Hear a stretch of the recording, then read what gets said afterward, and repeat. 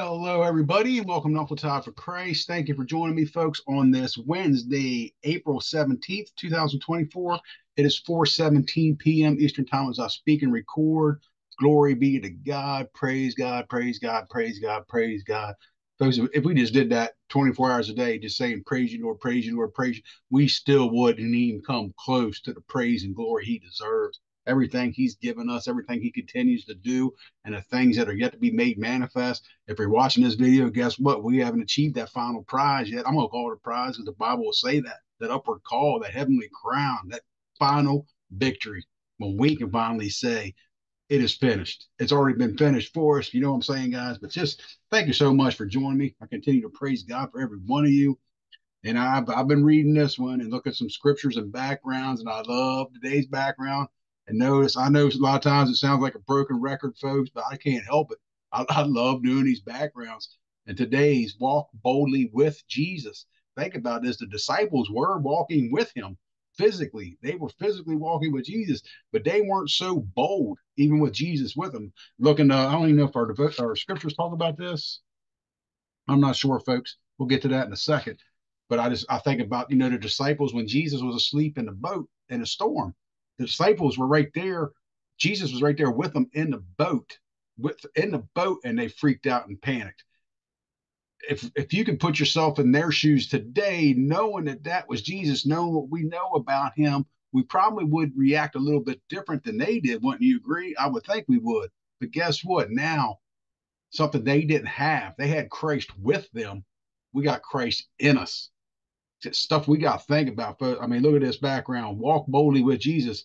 There's one person right there, but that person's walking boldly because they know that Christ now dwells in them. And guys, once we can fully comprehend that, I'm telling you what, when you can fully grasp what that means, the same power, the very same power that raised Jesus Christ from the grave, that rose him from the grave and seated him in heaven, is the same power that now dwells in you. Nothing should phase you. Nothing should make you bat an eye. You guys, you should just have the confidence and the boldness of a roaring lion, like the Lion of Judah. Amen. With that being said, today's title, Go Forward.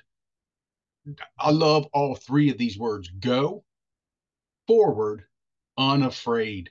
That's like three commands. That's like three commands. Go. Don't just sit stagnant, even though we're seated in heavenly places. God still wants to use these bodies. Forward. Don't look back. There's so much in the scriptures about looking back. Look at Lot's wife. She looked back and turned into a pillar of salt. So I think that's one of the shortest verses in the Bible. Remember Lot's wife. Remember, she looked back. And there's a couple verses and scriptures in there about anybody that puts their hand to the plow and looks back isn't fit for the kingdom of God. We got to quit looking back on the past, guys. We can learn and grow from the past.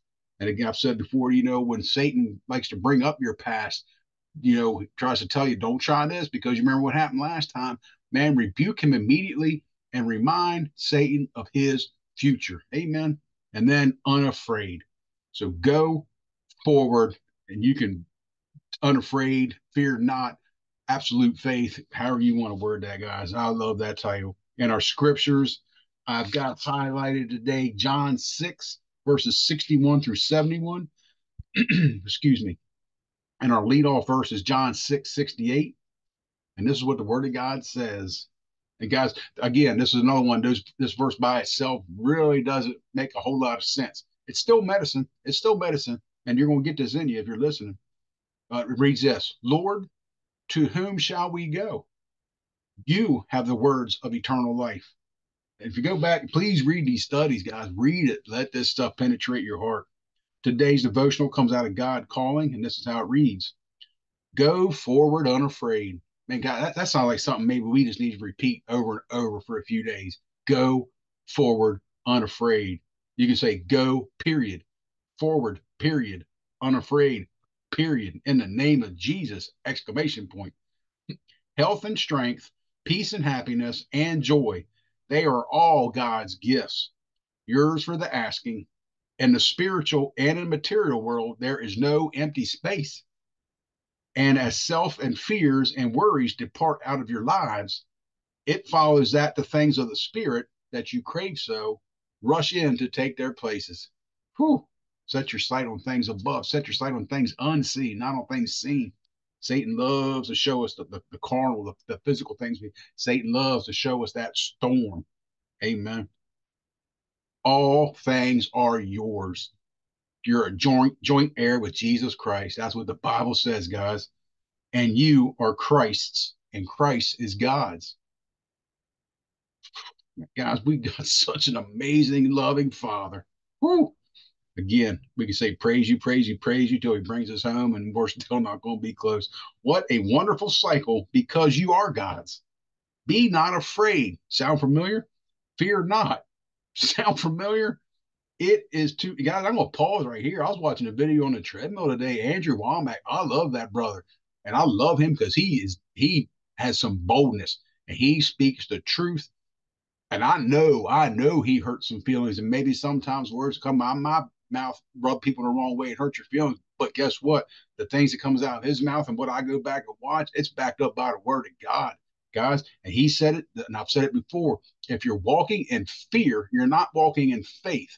And if you're not walking in faith, you're walking away from God. You're walking in the carnal, and that is sin. Walking in fear is sin, and the Bible can back that up multiple places. It is to the drowning man the rescuers come.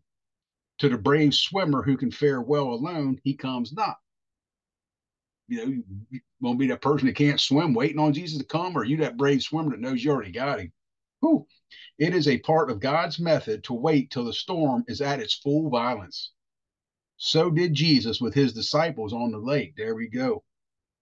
He could have bidden the first angry wave to be calm. Sure, he could have. He's Jesus. He's God. He could have done whatever he want.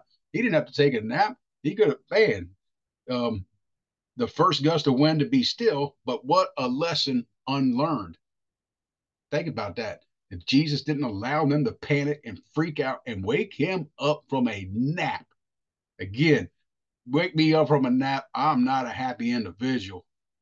And I'm sure Jesus was probably a little upset. It doesn't say he was flipping over tables like he did in the temple, but I'm sure that he did. He said, why do you still have so little faith? Ye have little doubt. You have so much doubt. Ye have little faith, is what Jesus tells them.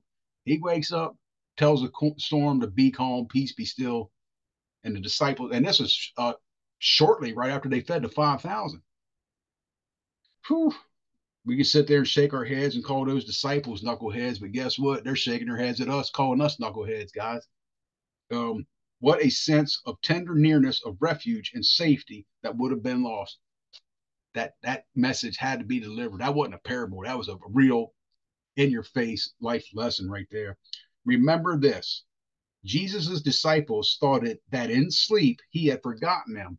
They figured since he was asleep, he done forgot them. Come on. Remember how mistaken they were. Gain strength and confidence and joyful dependence and anticipation from that. Guys, if you got to find, I don't know where that's at in the Bible, if it's in our studies, I don't think it is. There's multiple accounts of that. Find one, meditate on it. And again, I encourage you all the time to visualize that scenario, visualize that storm, visualize that boat, visualizing disciples freaking out, grown men, most of which were fishermen anyway, afraid because there's water getting in their boat, and their best friend, their Lord, is taking a nap. This is what we still do, folks. We still do this. Jesus isn't in the boat. He's now in us, and we still freaking panic and don't know what to do. Never fear. There it is again. Joy is yours, and the radiant joy of the rescued shall be yours. Amen. Folks, I believe this one is another one that speaks for itself. Please get alone, read them scriptures, find that quiet time. If you feel like it, if you're still hungry, you want to read some of the accounts of Jesus in the storm in the boat, go for it. Most of us are probably familiar with that scenario by now, but take that, let that speak. Today's scriptures speak. This title, guys, this title is really speaking to me. Go forward, unafraid.